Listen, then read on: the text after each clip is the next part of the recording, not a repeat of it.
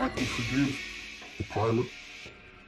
I can forgive the children because they were innocent. This man was 39 years old.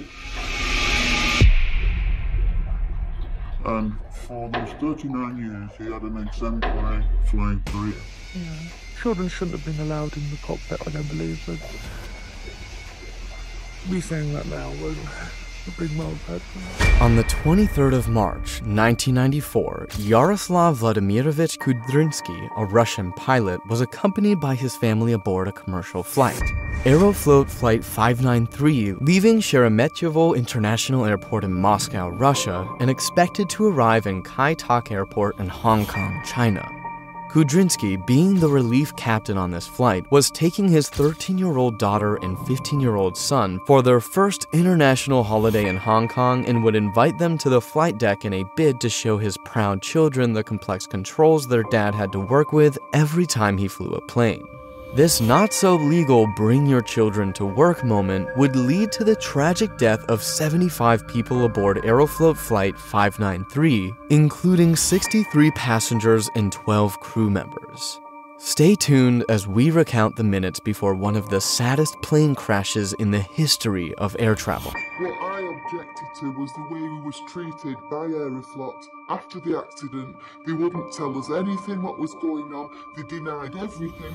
I wanted to know why my son died. I wanted to know why these men had been allowed to do such a thing. In the cockpit, Captain Andrei Viktorovich, First Officer Igor Vasilievich, and Vladimirovich Kudrynsky, who was there as a relief captain, had all ascertained the flight had taken off smoothly and was within cruise altitude before engaging its autopilot function.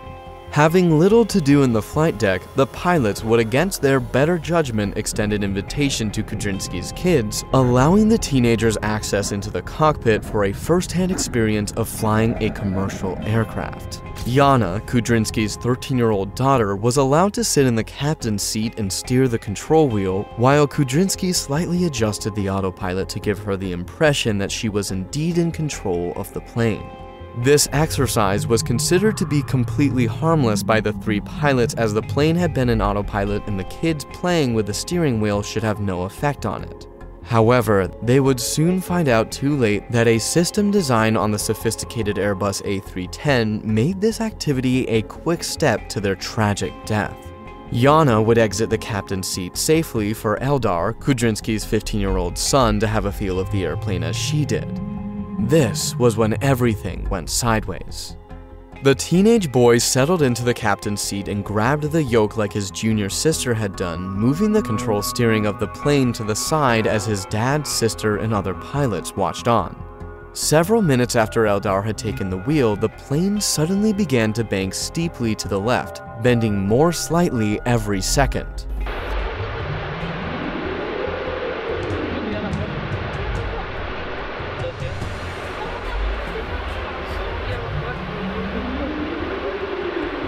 Eldar noticed this unusual happening and called out to his father, worried. Why is it turning? This threw the pilots into confusion as they tried to figure out what was causing the plane to bank while on autopilot, a confusion that would waste too many precious seconds. On the primary flight display, a screen that lets pilots visualize the plane's course, the aircraft seemed to be taking a curved path, like it would when close to an airport and about to land. This led to further confusion among the pilots as they took more time studying the screen to find out why the plane was taking this arced path.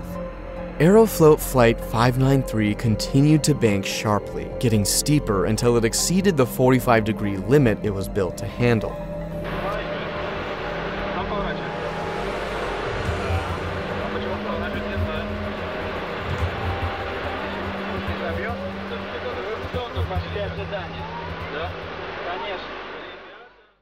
The primary flight display suddenly went blank, leaving the pilots with no information of path or altitude while the plane continued tilting hard to the side, flying at 600 miles per hour. Panic filled the flight deck. The plane was out of control, but in the captain's seat was a 15-year-old boy with no experience flying an aircraft, glued to the seat by the G-forces now acting on the plane due to it making a sharp turn at such a high speed. These same G-forces would hinder the other pilot from taking charge of the plane as it went out of control, making Eldar the only one with both hands on the control wheel. The pilots, all terrified, tried to give Eldar basic instructions to help him steer the plane to safety, but this would not suffice as he had no idea of what he was doing and could only watch as the plane was now almost banked at a 90-degree angle and was losing altitude.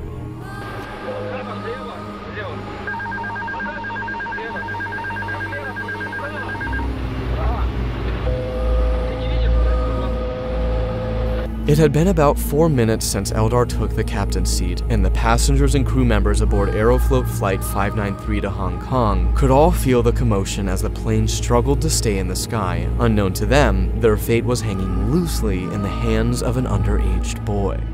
In the tumult, an alarm goes off in the cockpit, indicating the plane's autopilot has been fully disengaged and all its controls were now placed in the hands of Eldar. The pilots know this is no good news, but worse is about to happen. Another alarm goes off in the cockpit, indicating that the plane is about to stall. This activates the plane's automatic safety system and sends the aircraft into a nosedive to regain its speed.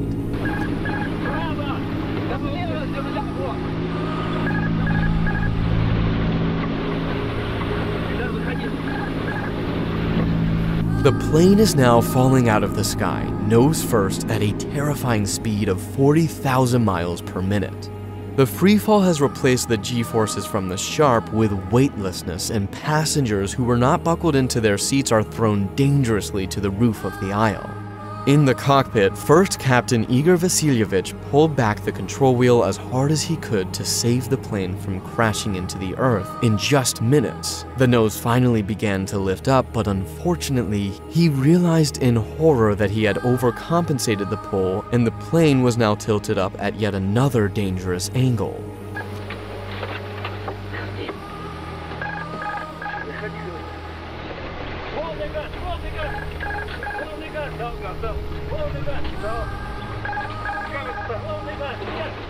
Passengers who had flown out of their seats previously now came falling to the floor of the aisle as this new position made everyone on the plane 4 times heavier than their weight. Kudrinsky rushed into the captain's seat, but the plane was now climbing faster than its engines could handle and stalled again, beginning another frightening nosedive toward the earth. With 2 pilots on the control wheel for the first time since Aeroflot Flight 593 went out of control, hope returned to the flight deck for a second as they seemed to regain command of the plane, using its rudder to stabilize it into a normal position. However, the plane had fallen too far out of the sky and too fast.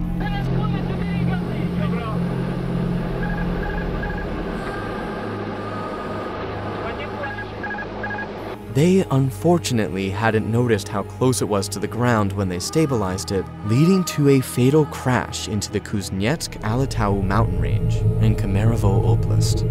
This ghastly collision with the Earth claimed the lives of all 63 passengers and 12 crew members on board.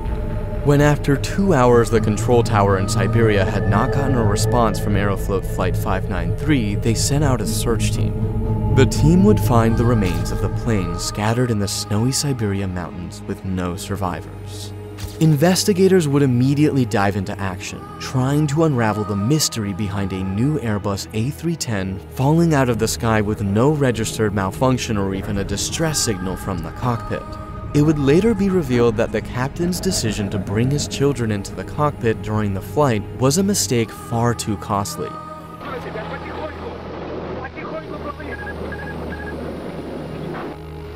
While Eldar played with the wheel, he unknowingly applied enough force to the control column to inadvertently disengage the plane from autopilot, switching it to manual controls of the ailerons, a design Airbus had put in their newer planes at the time to enhance safety, but this was the opposite. While he now controlled the banking of the plane, the autopilot was still in charge of the other systems and the spinning chaos. His dad and other pilots could not figure this out before it was too late. In some other plane designs, a partial switch from autopilot to manual would set off an alarm in the cockpit, but the Airbus A310 had no such feature, leaving the 3 well-experienced pilots aboard with no awareness of the situation till they crashed fatally into the mountains. The tragedy of Airbus A310-304, flown by Aeroflot, prompted a global revaluation of cockpit procedures. Many airlines put stricter cockpit access policies in place, ensuring what happened in March of 1994 never happens again. Airbus Industry, the world's largest maker of aircraft, has since updated its designs to give clearer warnings when important switches take place. Of the passengers that lost their lives in this tragic accident, 40 were Russian nationals and 23 were foreigners who had mostly come to seek business opportunities in Russia. Their bereaved families dropped flowers at the crash site for weeks as sadness covered the country of Russia for an extended period.